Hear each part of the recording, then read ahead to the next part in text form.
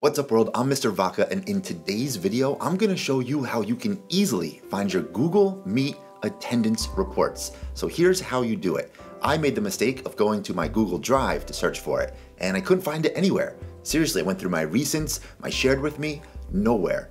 But if you go to your Gmail account, there will be an automatic email sent to you where you can find those reports. Here we are in my Gmail, and you can see that I've been sent an email called Meeting Data from eTag on October 28th, 2020, and it has two attachments.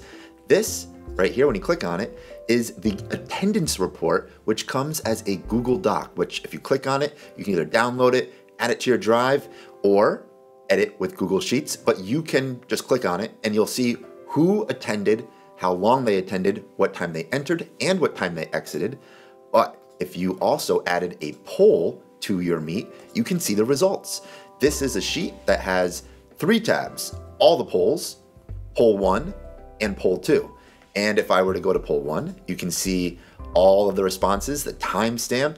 Poll 2, same thing. All polls just gives you a general overview of them all. And that wraps it up. Very quick, simple, easy, and a huge lifesaver for teachers when running a hybrid or distance learning classroom. Thank you so much for watching. If you like this video, give it a thumbs up, leave a comment down below, and share it with your friends if you think it could help anyone out. But most importantly, don't forget to work hard, play hard, and I'll catch you next time.